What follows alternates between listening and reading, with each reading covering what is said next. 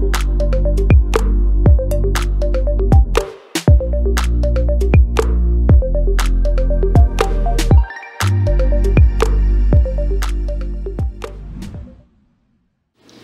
somos Uisa e hoje fui incumbida de passar um pouquinho aqui para vocês sobre as práticas que a gente faz nas nossas áreas, né? Práticas regenerativas para altas produtividades, ou pelo menos para o aumento e incremento de produtividade da nossa cana-de-açúcar. Dentro da Uisa, do nosso ecossistema, então, considerando o conceito de agricultura regenerativa, tão falado aqui no nosso evento e muito discutido atualmente, eu gostaria de mostrar para vocês toda a integração, tudo o que existe para a produção de cana-de-açúcar, que está direto e indiretamente relacionado às nossas atividades. Então, nós temos aqui os nossos produtos, né? Além do etanol e açúcar, saneantes, a energia, os CBIOs. Temos aqui o nosso braço de inovação e tecnologia, onde o CBB está alocado, junto com o Atiforado, que é uma incubadora, na verdade uma aceleradora de empresas, né? Então a gente olha para o mercado e tenta enxergar oportunidades que a gente possa, de certa forma, auxiliar essas empresas a crescerem, a acelerarem e trazerem essas soluções para dentro também das nossas rotinas, da nossa prática. E aqui o nosso braço social, Florescer, convido inclusive a vocês a conhecerem melhor o Florescer, entrando nas nossas páginas aí. São mais de 30 mil crianças, adolescentes e adultos já ajudados, né, orientados através de práticas de esporte, dança, enfim, várias oficinas, artesanato, a parte financeira, e muitos dos projetos que a gente desenvolve no Florescer é para trazer também esses jovens, principalmente, para a usina. Em Mato Grosso, a gente tem uma dificuldade muito grande, que talvez aqui em São Paulo, né, seja menor, que é a questão de mão de obra. É difícil a gente ter uma mão de obra qualificada lá, é difícil levar para lá bons profissionais, então a gente tem investido muito no desenvolvimento das pessoas ali da região mesmo, até para fomentar o crescimento econômico na região. Então esse é o nosso ecossistema. E aí, para a gente falar das práticas de agricultura mesmo, eu gostaria um pouco de mostrar para vocês como é a nossa região, né? Como é que estão os nossos solos hoje. Então a gente tem a maior parte de latossolo, uma pequena parte de argissolo e também o neossolo. Quando a gente fala de ambiente de produção, vejam que a nossa situação é um pouco complicada. A maior parte das nossas áreas hoje, quase 43 mil hectares de cana, estão em ambiente restritivo, basicamente ambiente D e E. E aí, como o João comentou anteriormente, né, não é para vangloriar os resultados, mas sim para mostrar que o desafio é muito grande, assim como cada um tem os seus desafios, né, mas no sentido de entender realmente o ambiente e entender as práticas que são mais adequadas para que a gente consiga aumentar a produtividade e ter viabilidade como um todo nas nossas áreas. Quando a gente fala de precipitação, esse é um gráfico aqui em cinza, as barras cinzas são o histórico de chuva, tá, da região, e as barras laranja a precipitação do ano passado, 2022. Então vejam que a gente tem aí, em média, 1.900, né, a precipitação desde 1976, quase 1.900 milímetros, o ano passado um pouquinho menos, 1.800, e esse ano a gente já teve algumas surpresas. Por exemplo, em março nós tivemos aí 357 milímetros de chuva, salvo me engano. Em abril, 450, que foi bem assustador. Foi essa cara que a gente fez também ao final do mês, falou, meu Deus, o que está acontecendo? Cigarrinha, né, adorando toda essa situação. E em maio, que geralmente a gente não tem chuva, até hoje nós já tivemos aí quase 10 milímetros. Então, são situações que a gente precisa ir se adequando e entendendo, né, conforme acontecem, para que a gente possa tomar as melhores decisões. Então, esses 3 meses de destaque aqui que eu comentei com vocês. O nosso histórico de moagem, tá? Então, este ano, o que vocês estão vendo aqui, as barras de baixo é a cana própria, e a barra laranja aqui, essas duas azuis, a projeção de moagem de cana de fornecedor da Sovale, que são os fornecedores que trabalham lá conosco. Então, o ano passado nós fechamos aí com mais de 5 milhões de toneladas e esse ano estamos prevendo 5 milhões e meio de toneladas de cana moída, tá? Com uma entrega de 3 milhões, quase 3 milhões e meio de cana própria, ok? E chegaremos lá aos 6,3 milhões em 2025. O que eu quero destacar e gostaria que vocês observassem é que, a partir de 2017, nós começamos, exceto aqui em 2021, que foi um ano um pouco problemático em relação ao tempo mesmo, às condições de clima, nós tivemos algumas práticas, e aí entra muito, vem ao encontro do nosso tema, que é a agricultura regenerativa, nós tivemos algumas mudanças. E com essas mudanças nós conseguimos aumentar aí a nossa produtividade e expandimos também a área. Esse ano, para vocês terem ideia, foram 7 mil hectares de expansão, 6 mil de expansão, 3 mil hectares estão sendo plantados. Então, a usina está crescendo como um todo. E eu vou destacar, então, essas práticas que estão sendo realizadas dentro do que a gente considera como agricultura regenerativa. Entretanto, foi muito importante a gente entender primeiro o que é agricultura regenerativa, né? Muito se fala hoje nesse tema, agricultura sustentável, life cycle. O que significa tudo isso? Então, vamos buscar. E algumas práticas, inclusive, a gente já fazia, sem saber que estávamos dentro da agricultura regenerativa. Então, é um tema, né, que existe desde a década de 80, embora esteja sendo mais comentado nos últimos 5 ou 3 anos. Foi cunhado em 1883. Vai além da agricultura sustentável, no sentido de que a agricultura sustentável ela prevê a manutenção do meio, e quando a gente fala em agricultura regenerativa, a gente quer reconstruir, regenerar. Então, são conceitos muito interligados, mas existem, né, as suas diferenças, as suas peculiaridades, e preconiza, antes de tudo, a saúde do solo. Então, a gente precisa olhar realmente o solo como estrutura, como base para o desenvolvimento de todos os organismos que estão vivendo sobre ou nele. Tá? E aí, como é que a gente faz tudo isso? Para onde é que a gente vai? Vou mostrar aqui para vocês, então, algumas das nossas práticas. Primeiro, lá em 2017, né, quando houve uma reestruturação, nós deixamos de ser usinas Itamaraty, né, carregamos toda a tradicionalidade e tudo o que foi vanguardista deste tempo, e hoje somos Uisa. Tá? Porque houve uma reestruturação societária mesmo, temos um fundo que hoje nos apoia no desenvolvimento, e com isso nós começamos a montar ali o quebra-cabeça de pessoas. O que a gente precisa mudar? Quem são as pessoas que precisam estar envolvidas nesses processos? Os setores que precisam ser criados ou não? Então, a gente começou a enxergar essa necessidade. Houve, então, a criação do CBB, que eu comentei com vocês que ia explicar melhor, né? Então, o CBB é o Centro Biotecnológico da Biomassa. Antes era Centro Biotecnológico da Cana. Bom, o que a gente faz? De uma forma bem resumida, né? Porque, primeiro, por que deixou de ser cana e passou a ser biomassa? Porque hoje a gente não estuda só a cultura da cana, nós temos outras culturas de interesse, que são culturas voltadas para a própria saúde do solo, uma planta de cobertura, assim como muitos de vocês já o fazem, mas também pensando em biomassa, porque nós temos hoje uma planta que, se tudo der certo e vai dar, começa a operar em 2025 para a produção de biogás. O que a gente vai mandar para esta planta? É cana-de-açúcar? É outro tipo de biomassa? É outro tipo de matéria orgânica? Então, por isso, hoje o CBB é um pouco mais abrangente do que só voltado para a cultura da cana.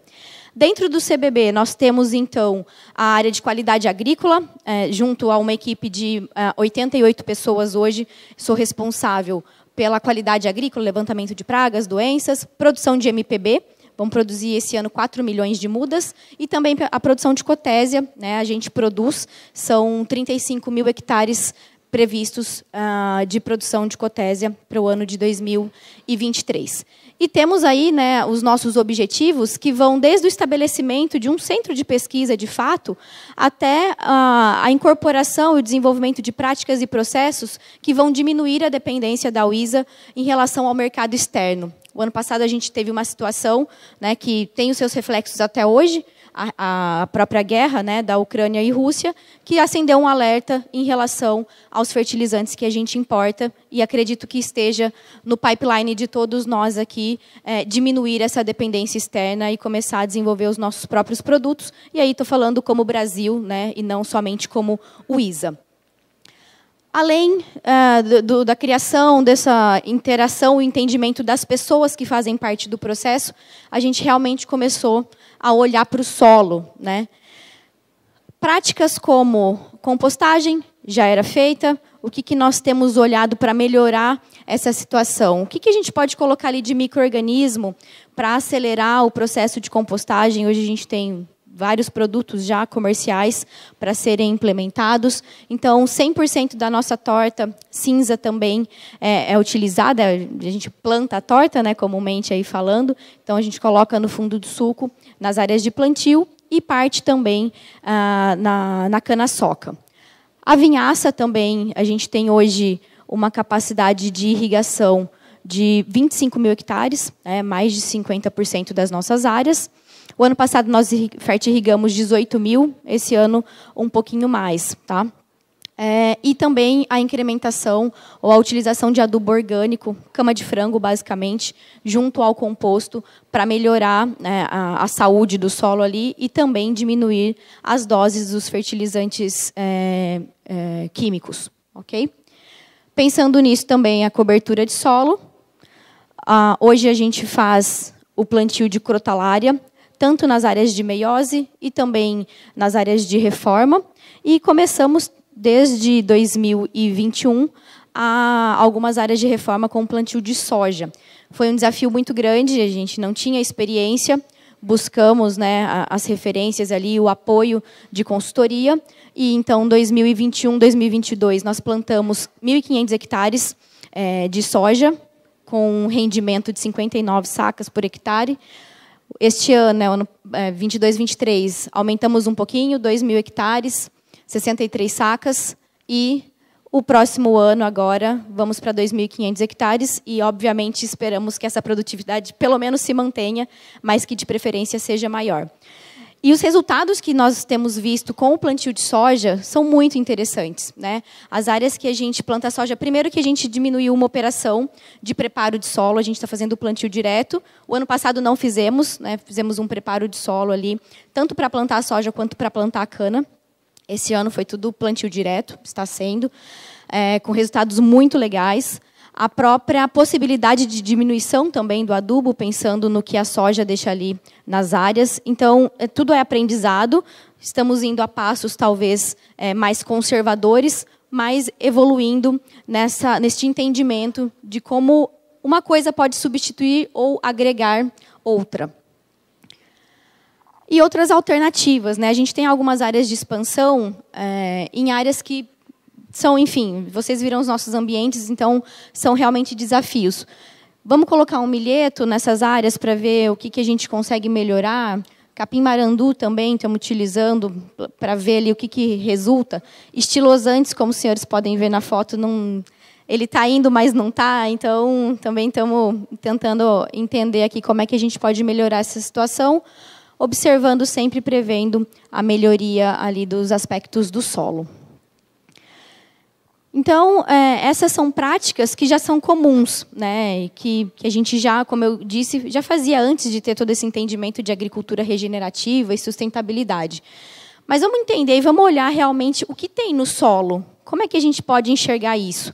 E ontem o professor Andreotti falou de algumas análises, algumas técnicas que a gente tem feito para conseguir entender melhor esse ambiente. E vou mostrar aqui para vocês alguns resultados bastante recentes e que talvez surjam algumas perguntas que eu provavelmente não vou saber responder, porque a gente está estudando tudo isso, né, o que tudo isso significa, que é a metagenômica. Tá? Então, essas linhas aí mostram, as cores mostram os grupos de micro-organismos, as espécies que nós encontramos nas análises. Nós pegamos 2 talhões distintos, onde a gente enxergava uma diferença de produtividade e de reações como um todo. Falou, vamos ver o que tem ali ou o que não tem, né, para a gente tomar as melhores decisões de quais produtos utilizar e tudo mais. Então, essa é a composição de bactérias do solo. Aqui a gente tem o top 20, né, mas nas áreas foram encontradas mais de 100 gêneros de bactérias, e aqui nós temos os 20 principais. O que a gente tem ali? A gente tem bactéria que degrada a biomassa, bactéria que faz fixação de carbono, tem as promotoras de crescimento, bacilos, bradyrhizóbio, que são já conhecidos. É importante colocar que nestas áreas não foi feito nenhum manejo biológico, tá? São áreas onde a gente faz o manejo químico tradicional. Então, o que tem ali é o que realmente está no solo. E aí faz com que a gente acredite, de fato, que o solo é o melhor insumo, ali, o melhor inóculo que a gente tem. Né? Se a gente conseguir preservar e, de repente, aumentar o que tem ali, é bem interessante. Então, essas são as principais ali que a gente encontrou, dando destaque para os nossos conhecidos aí, bacilos e bradyrhizobium. Tá? O que mais? Bactérias, aqui falando de bactérias, né? Então foram classificadas nesses 3 grupos: bactérias que efetuam um controle de patógenos, bactérias promotoras de crescimento e aqui em verde as que podem agir tanto de uma forma quanto de outra. Quando a gente fala em fungos, mesma coisa, tá? Das mesmas áreas. Então aqui o gradiente, né? As cores mostram aí os diferentes grupos de fungos encontrados e as atividades que eles exercem. Então, relacionados à matéria orgânica, tem espécie que a gente nem sabe ainda o que ela faz. Então, essa espécie aqui, que é nem vou me arriscar a falar, esse grupo é um trava-línguas, né? Mas foi descrito em 2019. O que esse povo faz? A gente não sabe ainda. Talvez, se tiver alguém aqui que conheça e que possa ajudar, né? Porque eles foram bem representativos aqui na maior parte das análises. Decomposição de celulose, promotor de crescimento, enfim, tem de tudo aqui, realmente uma sopa de micro-organismos. E, da mesma forma, né, foram classificados aqui que efetuam um controle, os promotores de crescimento e os que fazem um ou outro. Né? Também achamos micorriza, quase não dá para ver, mas está aqui, ó, uma linhazinha bem fininha, mostrando que tem micorriza ali naquele ambiente.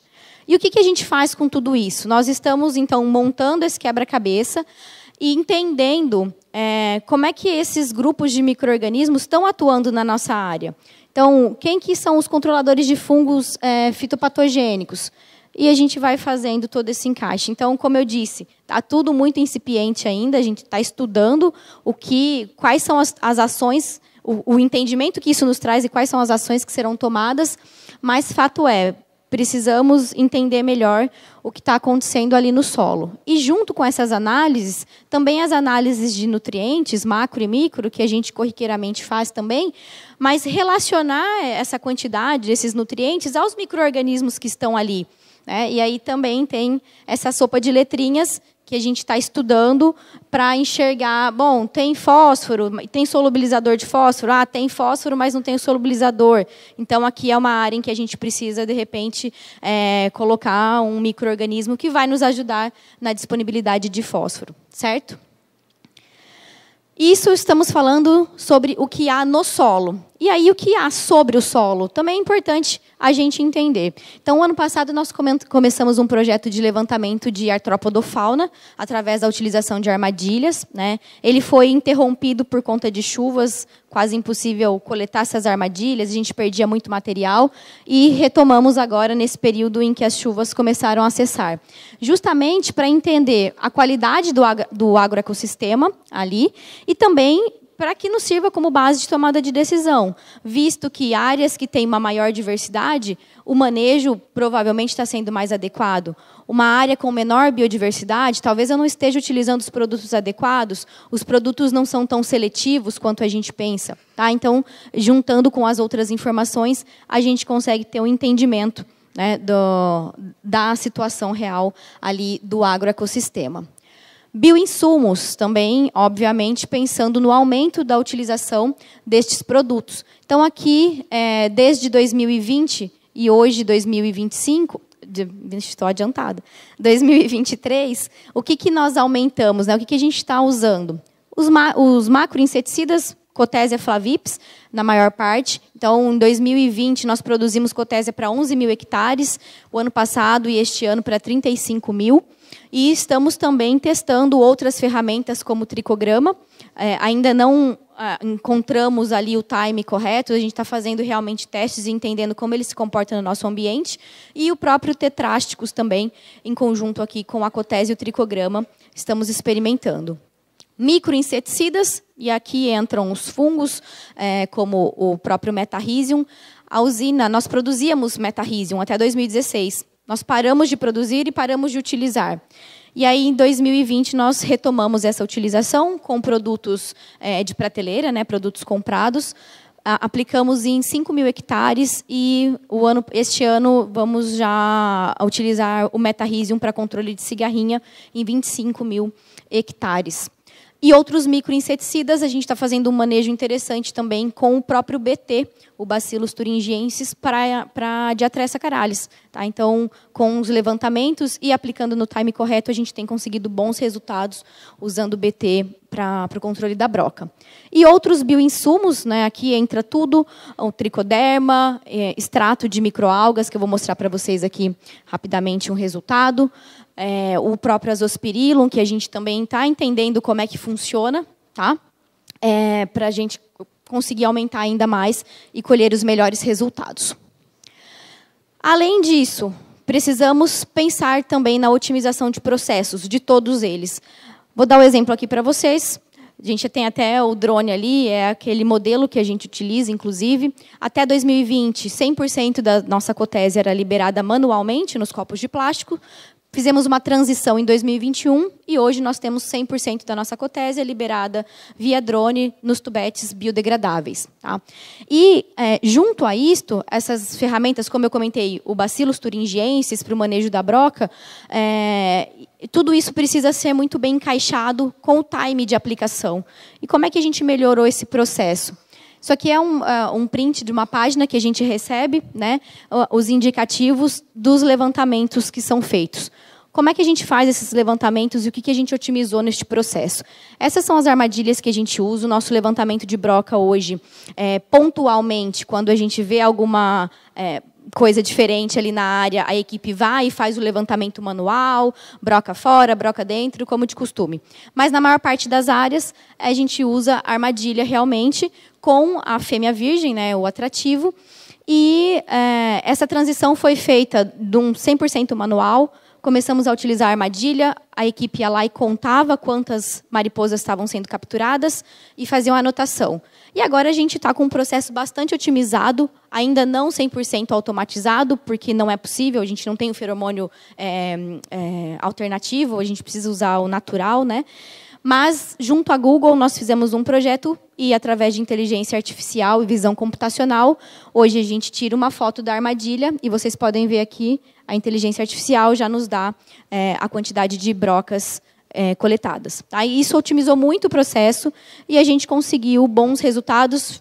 Índice de infestação final desta última safra, 1,1. Tá? Conseguimos diminuir a um índice que está ok. Então, pensando nessa questão de otimização mesmo dos processos que são manuais. E olhando sempre para novas ferramentas. São várias as ferramentas, os produtos, e a gente não estou falando de desenvolvimento de produtos, tá? Mas falando do que já tem no mercado e a gente pode trazer para dentro de casa. Aqui são testes com uma microalga. E aí, mas isso aí não é uma nova ferramenta, o setor já usa alga faz muito tempo. De fato, a gente usa macroalga, né?